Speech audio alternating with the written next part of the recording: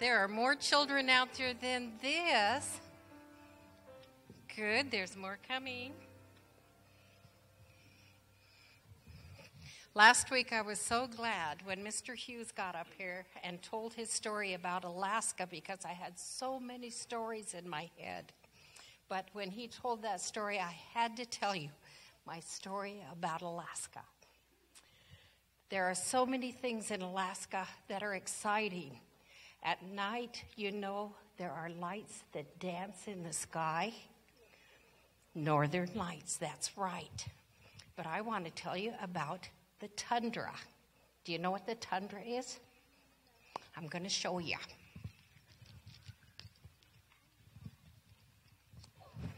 Tundra is like moss, like this. And you can pass that around and feel it. You can feel it. It's clean and dry. Can I feel it? You can feel it. Come here. Come here. Just don't pull it out of the bag because it'll make a mess. Now you feel how dry it is? Yeah, it's really spiky. Yes, it is spiky. Right. And you know when it gets really, really dry? It gets spiky. But there's another thing. The tundra can get up to 2 or 3 feet deep. It grows on top of ice. Now, I want you to smell this bunch. Put your nose up to it and smell it. You don't have to touch it. Smell it. What's that make you think of? Pine tree. Mm-hmm. I smell that at my house. And Christmas trees. Here. Oh, don't take them out. At my house. Yes. It smells like garbage. No! It smells like trees, doesn't it? Smell that. Doesn't that smell nice?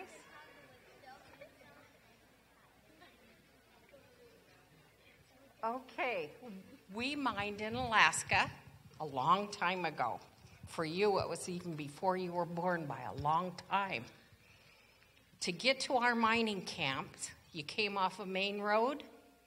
You drove 90 miles across a gravel road, went to the top of a hill, parked your cars, and you walked 5 miles across the tundra, down a hill in the bottom of a creek bottom, and that's where our camp was. Can you imagine walking across 2 feet of this, and it grew in great big clumps, and so you had to kind of walk from clump to clump to clump 5 miles down this hill to get to our cabins, and there were 25 people that lived there. Couldn't quite slide because, what? It was awesome to live there because at night you had these lights dancing in the sky, and you got to see grizzly bears, and you got to see wolves, and you got to see caribou and moose. And you know, it was nice that was there. There were 7 kids in our camp. 7 kids that lived in camp. In this camp, there was kind of a trail that went by, and there were miners that worked in a creek on the other side. And whenever they'd go through, they'd always stop because we worked in the kitchen. They didn't have a cook at their camp, and they'd always stop at mealtime. Well, one day something very funny happened. These miners on the other side came rushing through, headed back towards town, and they didn't stop. And I thought, that's kind of funny. They were going so fast. They had kind of a 4-wheel drive dune buggy. And the one guy standing on the back, his coat was flying out behind him like this. Didn't even stop to have a cinnamon roll or anything. And I thought, wow. And then pretty soon, we could smell smoke in the air. And you know, on the tundra, it's never good to smell smoke. And then the next thing, here came this funny guy running down into camp. And it was a native smoke jumper. And those are the guys that jump out of planes for parachutes. And no guns, no. What they usually have are shovels and pickaxes so that they can put out fires. But this guy came in and he says, "There's a fire up there." And I jumped out, and they tested the wind, and it was supposed to be okay. But when I jumped out, the wind changed. I lost my parachute. I lost my backpack. I lost all my equipment, and it's coming this way. And you know, by then we could look clear up on top of the hill, and here came the fire. And this fire was coming so fast. Well, you know, 23 of us went across the creek and up on the other hill. 2 of the guys got out our big cat. Now, this is a cat that has a blade on the front of it, 12 feet wide. 12 feet. That would be 2 6-foot men standing end to end. That's how wide that blade was. And these guys made 2 great big passes above our camp, thinking, you know, if they take all that tundra away, then that fire can't come down that hill and burn up our camp. Well, you know what? Those flames were 20 feet high. 20 feet. And they jumped right over that first trail. Whoa. Here we are over there on the other side of the creek, and we're thinking, it made it over one. What's it going to do if it makes it over the second one? Well, sure enough, Ralph and Joe are trying their best to make sure it doesn't get into camp, because if it burns up camp, there we are stuck on the tundra with no clothes, no food, no nothing. But you know something? Jumped right over trail number 2, and here are those flames coming just as fast as they can. Well, you know, there are 23 of us over on that side, and pretty soon my son, little Joe, who's 12, says, "Mama, we haven't prayed." And you know, we didn't.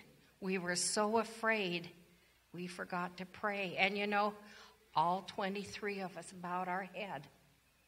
And young Joe prayed to God that he would stop that fire. Now, do you think that God could stop that fire? Yes, he could. And so young Joe said, "Dear Jesus, please stop the fire, because we need to have a place to live."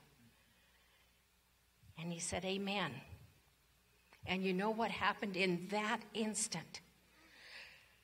A wind came up, and it was so fierce. It was blowing against the back of us, so we're looking at that fire.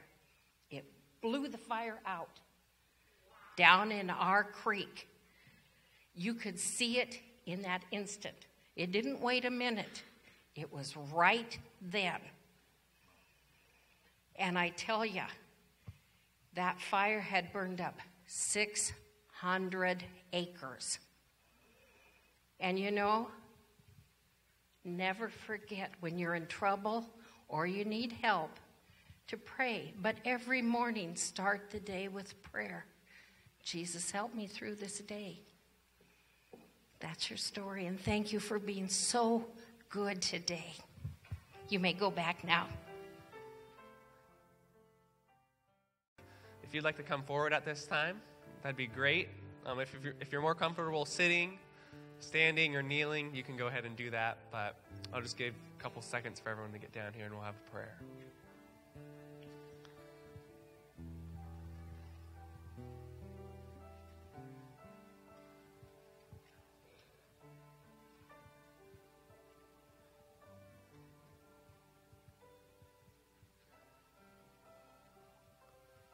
Would you bow your heads with me? God, you are the one who stands in the fire beside us. You're with us during the hard times we're going through and just everything we're dealing with, Lord. And God, so many of us are in here today. We came to this building to worship you, and we could have done so many other things today. And And we all came in the doors with different things going on in our lives, struggling with different things. And Jesus, I just want to pray that every single one of us in here would experience your love and your grace and your forgiveness and your peace, Lord. If someone's going through something, I just want to pray that you would give them peace right now, Lord.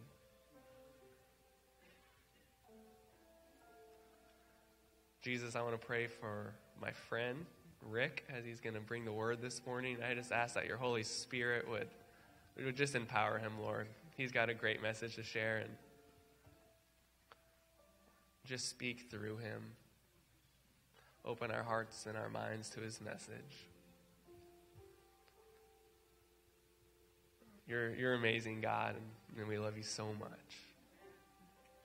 In the name of your Son, Jesus, amen.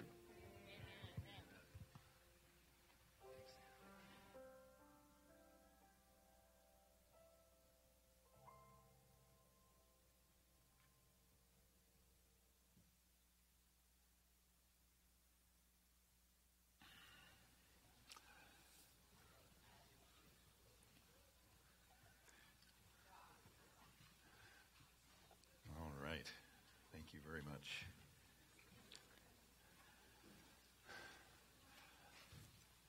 Guys, I don't want you to feel left out. I mean, maybe you have felt excluded and cheated in life. Guys, I have a liberating message for you today. Perhaps you didn't even realize how much you had been left out in the past. How many of you, perhaps secretly, have longed for beautiful feet. But listen, I bring you good news. It is now fashionable for guys to have pedicures. Okay? And I just wanted you to know that you too can have beautiful feet. Yes. There's no shame in this, guys. I mean, good feet are just really, really so important. Yeah, are you ready? But you know, the truth is that there is a spiritual application of beautiful feet that I want to talk about today. I want to talk about this, and it's an important and incredible message, because it was something that was going on in the first century church. The church had come alive. That after the resurrection of Jesus and Pentecost, in the book of Acts, it just starts unveiling huge revelations of God's power through the Holy Spirit being just let loose, and the church was growing rapidly. And we're told this story that Peter and John were headed to the temple courts. And in this message, it says, one day Peter and John were going up to the temple at the time of prayer at 3 in the afternoon. Now, there was a morning and there was an evening sacrifice, okay? And at 3 in the afternoon, the third hour, they were headed up for this sacrifice for a time of prayer. And so they were heading to this place with the intention of having prayer, but there was a divine appointment that was awaiting them. And you know what? I'm so grateful for divine appointments. We never know when they're going to come. You can even pray for divine appointments where God will cross your paths with someone that needs to hear a word of encouragement, hear a word about Jesus. Well, there was a man, and I love when Luke, who is highly detailed, he just says amen. Now, you would have figured that Luke would have found out the name of this guy, but I think he just says amen because this is anyone, right? This is you, this is me, this is anyone. It's not male, female, it's everyone. This story is about everyone. And so now a man who was lame from birth, so this is a congenital birth defect, he is at this place where Peter and John are entering. He was lame from birth. He wasn't able to fully experience life. Here he is, sitting on the temple steps. And as it continues on, he was lame from birth, being carried to the temple gate called Beautiful, where he was put every day to beg from those going into the temple courts. Just a man in need, a man who didn't know just how deep his need was, a man who was placed on the steps of the temple court where the men would be going into the court to worship. He wasn't allowed in. He was placed close to that door. Why? Because at the third hour was the last sacrifice of the day, and there would be a flow of traffic. He didn't sit there all day. He was placed there. And who knows? Did he have people that were friendly to him? Or did he have to pay somebody to take him and put him in the strategic place? We don't know. We know that he was not allowed in the temple because he was incomplete. Excluded. You know, so many of us deal with the feelings of not being good enough, not sufficient, not worth it. So many of us deal with the sense of being rejects. He was one of Israel's rejects. Begging.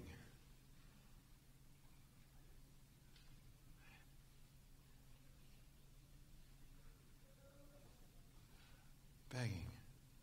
And he would say, alms, alms, have mercy, alms. And typically, people would just throw a coin. There's no personal contact. It was just kind of flip a coin at this guy.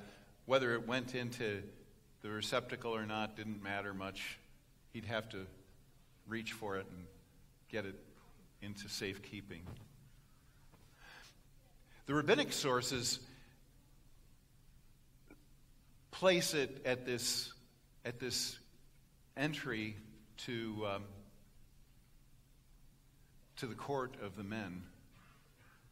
They're not absolutely sure, but he sees Peter and John coming up, and he looks at them and is expectant. And when he saw Peter and John about to enter, he asked them for money. And as I said, probably alms. Maybe he would just glance up and see if he heard footsteps, and then his head back down again. Now, the three pillars of the Jewish faith were the Torah, reading God's word, worship, and the third was giving and being generous to those who were in need, to show kindness. And this was considered a major tenet of the three pillars of the Jewish faith, to give. But you know, in so many ways, the people of that time had become so jaded.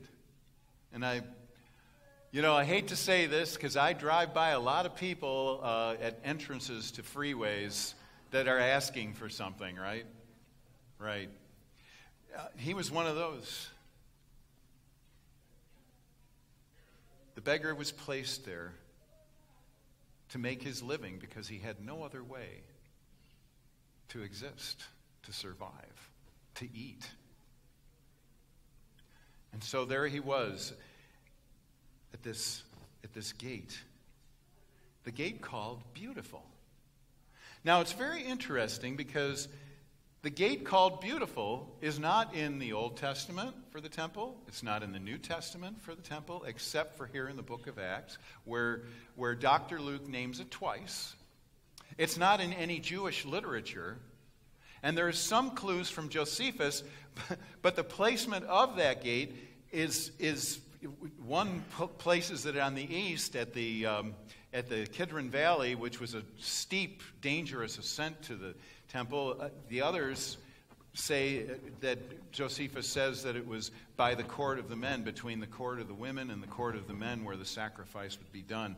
Regardless, Luke calls this the gate beautiful.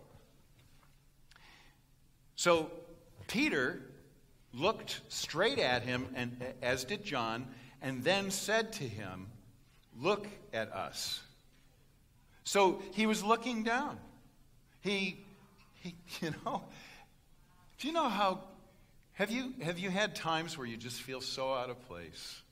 You're doing something that you have to do, and you feel so dehumanized. He felt like his humanity, I'm sure, was stripped from him. And every day was the same. Every day was the same. And the first thing that Peter does for this man is he says, "Look at me." Now I wonder what it was to look up in the face of Peter, who had the Holy Spirit, who could preach in such a convincing way. When he looked into Peter's face, did he see the kindness, compassion, the acceptance? I mean, what a gift that is, to give people something of ourselves. And there was Peter and John and this beggar. I mean, picture this in your mind's eye, what this must have been like. And he says, "Look at us." So the man gave them his attention, expecting to get something from them. Little did he know what he was going to get. He was thinking small. He was thinking some coins. I mean, Peter and John didn't look like wealthy people. He had seen all kinds of wealthy people, and, he had no idea what he was about to receive. No idea. And I can't help but think how small we sometimes think when we go to our Heavenly Father.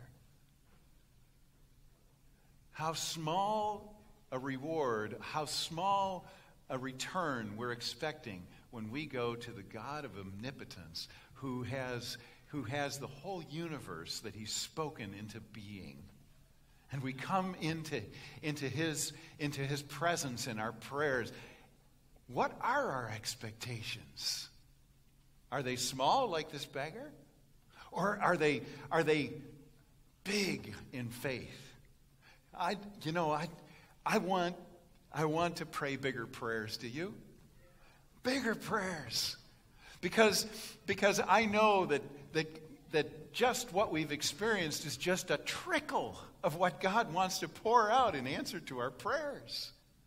Because when these meetings go on, it's going to be about our prayers.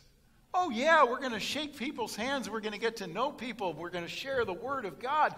But right from the Old Testament, where it says, "Not by might nor by power," it's not by our skillful words, it's not by oration, it's not by anything that we do that the real change takes place. It's not by might nor by power, but by my Spirit, declares the Lord.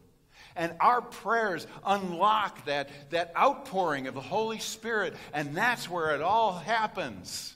That's where lives are really changed. And don't think it's about them out there. It's about our lives too. When we are a part of this experience of sharing the Word of God in a meaningful way, it's for us too. To relive those things, to rediscover them, and perhaps get more than what we knew before. That's what I'm praying for.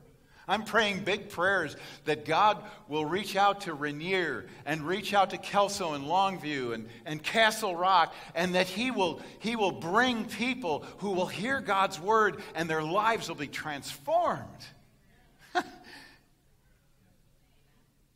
Well, Peter quickly dispels the expectations of this man by saying, "Silver or gold I do not have, but what I do have I give you.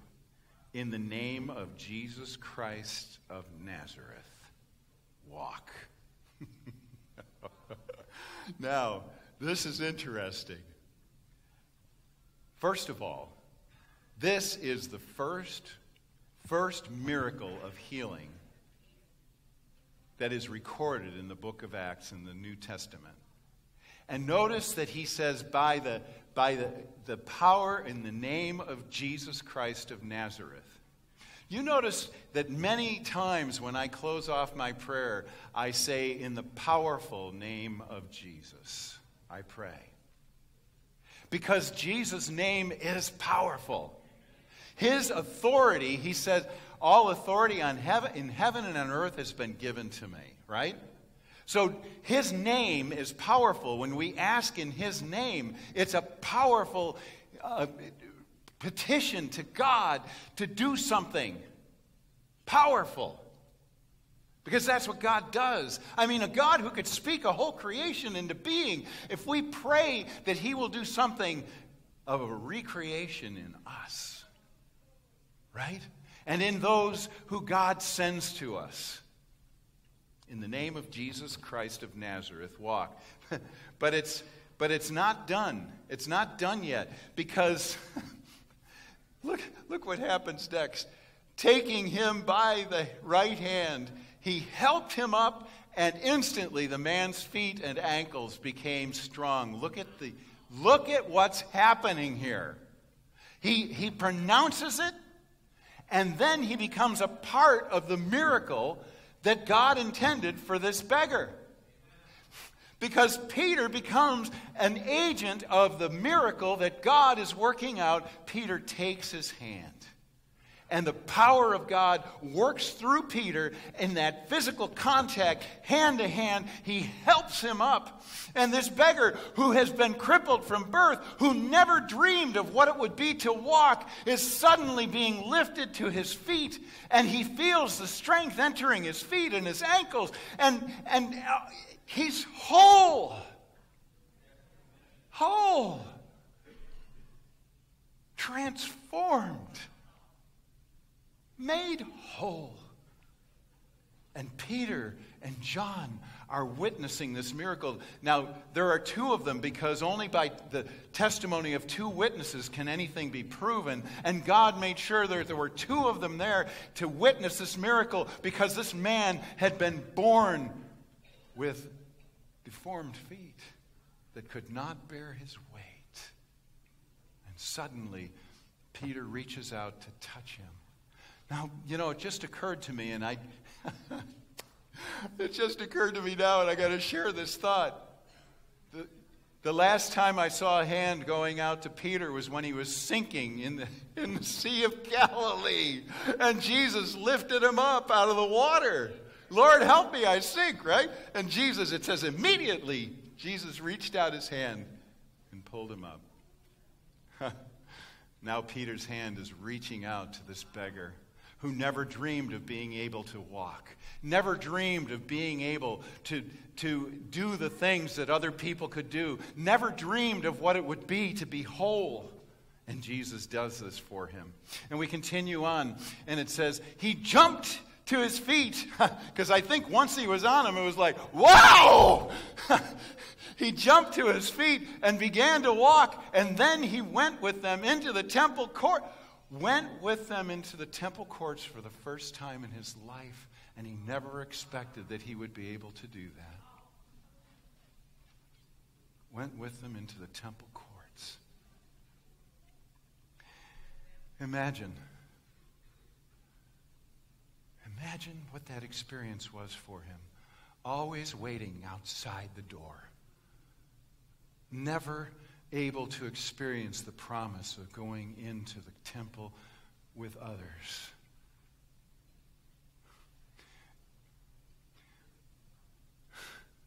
Do you realize that we can spend our whole life standing outside the door and not enter in? Always hearing about other people's experiences, but never experiencing it ourselves. Never experiencing the power and the love and the presence of Jesus because we stand outside the door. This man walked through the temple gate, beautiful. And we're told that he was walking and jumping and praising God. Praise God, look at me, I can walk, I'm leaping, praising God, praising God. You know, he has just experienced something that was supernatural.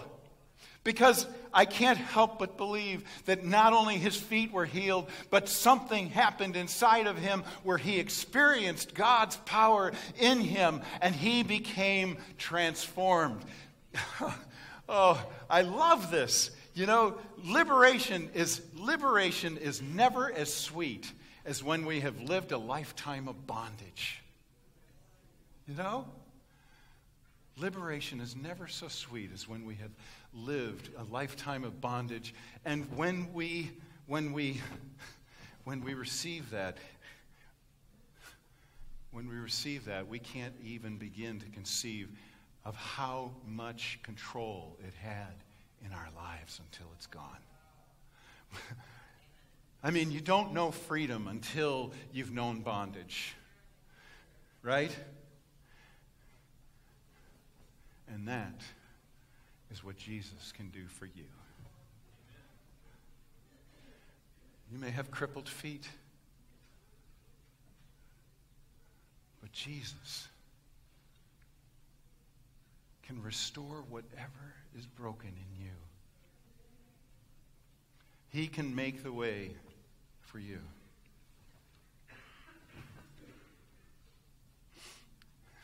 Now listen to what happens next. When all the people saw him walking and praising God, they recognized him as the same man who used to sit begging at the temple gate called Beautiful. And they were filled with wonder and amazement at what had happened to him. You know, when God is present, how this world longs for authenticity and a real experience, not platitudes, not pretending, not speaking as if it's there, but it's real. It's real. Lives transformed. Lives made complete. The church, this gathering, is the place where God is ready and willing to do that in us and in those who he will send to us. As I said 2 weeks ago, you know, we stand on the shoulders of giants who had a vision, and some are still with us, but many have gone. But giants that envisioned this edifice, this beautiful building. But if it's only a monument to the past, we've missed something incredible. Because we have this as a trust. This is a vehicle to the future.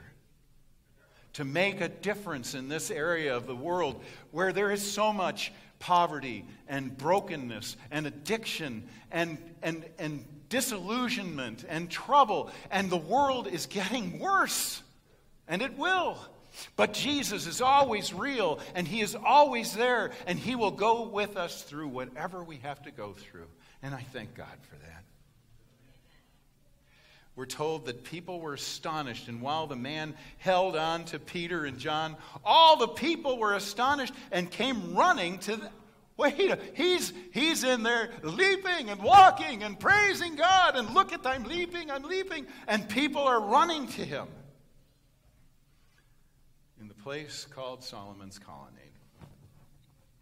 Well, next what happens is really interesting. Peter preaches a barn burner because now all the Jewish leaders are there, and he's saying, hey, you know who did this? This is with Jesus, the one you crucified, right? And he preaches this sermon, and I'll tell you what, there was some squirming that was going on there. But he ends his sermon this way. He says,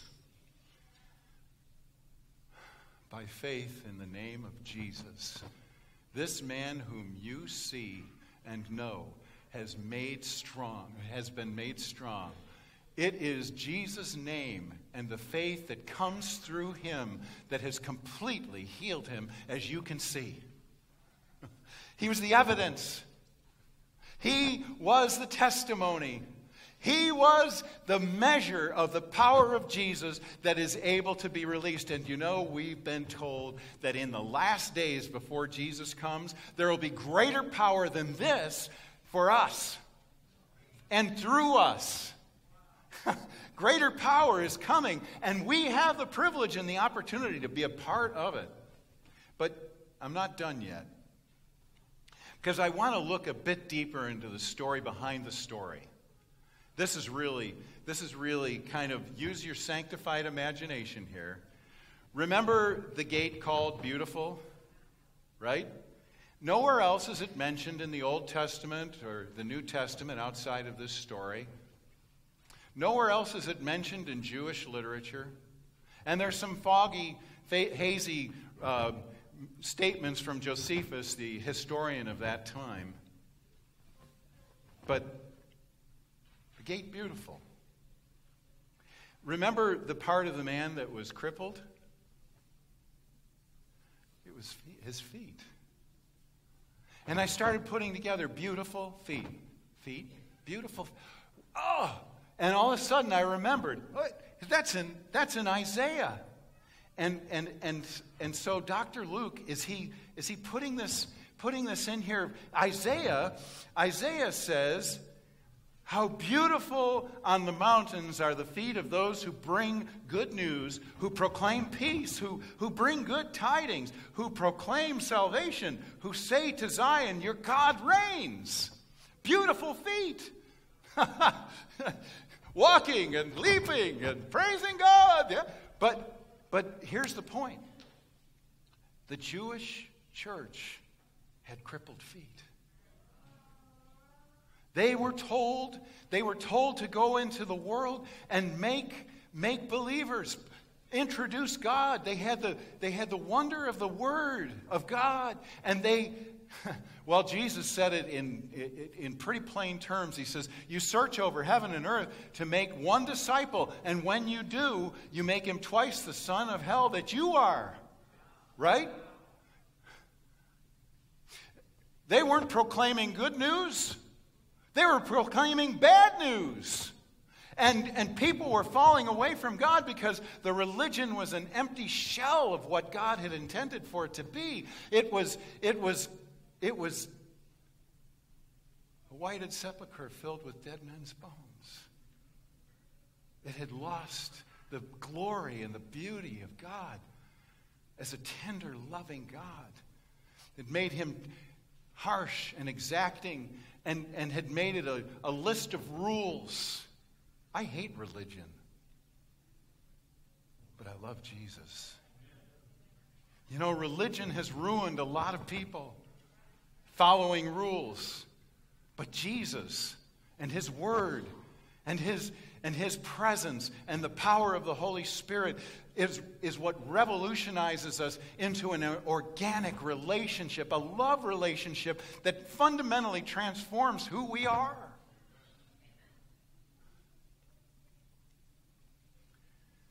But it's not done yet. Paul, who, as I go through the book of Romans, I'm seeing the struggle of Paul. He's relating things that he learned because of what he had to unlearn and how painful it was. And he shares this in Romans chapter 14, verse 15. He says, How then can they call on the one they have not believed in? And how can they believe in the one whom they have not heard? And how can they hear without someone preaching to them? And how can anyone preach unless they are sent? As it is written, how beautiful are the feet of those who bring good news. The Jewish faith had disintegrated. It had gotten crippled, useless feet. But I believe that Dr. Luke, who is so meticulous about details, is using this beautiful gate and the gospel being lived out in the life of this man, the gate beautiful and crippled feet made whole. That this was the birth of the church in this miracle. That suddenly the New Testament church had beautiful feet to carry the good news into the world. And it did. People gave all they had because they believed with all their hearts. And it became real. My friends, we have such an opportunity. We have such an opportunity to share this compelling message with those around us. As we prepare for this series of meetings, we have a great opportunity. Now, maybe your feet are crippled and you need Jesus. Maybe you know somebody who could desperately use the good news of the gospel. And you know, by God's power, I pray that this church would have beautiful feet, filled with people with beautiful feet. And so let me pray over us. Lord God, I pray in the powerful name of Jesus of Nazareth that you would grant us this, that you would pour your Spirit into us and bring healing into us, that we might be transformed. Lord God, we know that you want to answer this prayer. Lord, I pray that the barriers, the blockages, the excuses, the deceptions would be washed away in the light of your love. I pray, Jesus, I pray for the power of your Spirit would be washed over us, Lord, and transform us fundamentally from the inside out. And I pray in the powerful name of Jesus Christ of Nazareth. Amen. Amen. My dear friends, I just am so grateful to God for you. Each one of you is a candle that God has lit for his glorious purposes. And no matter where you are, I got to say, one of the things I started saying to my daughter, our firstborn, my mother-in-law told me, because I was afraid to be a dad. I was afraid to be a dad because I didn't grow up with a dad. And she said, as long as your children always know that you love them. So when my daughter was about 2 years old, all of a sudden I got this inspiration, and Cheryl and I did this every night along with our prayers. I said to her, Rebecca, no matter where you are, no matter what you're doing, Daddy will always love you, and that will never change. Our Daddy loves us, no matter where we are, no matter what we're doing, and that will never change.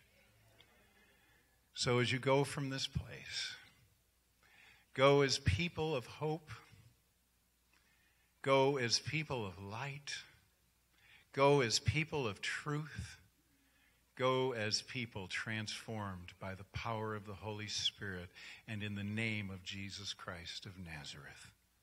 Go out into the world and make a difference with beautiful feet. Amen.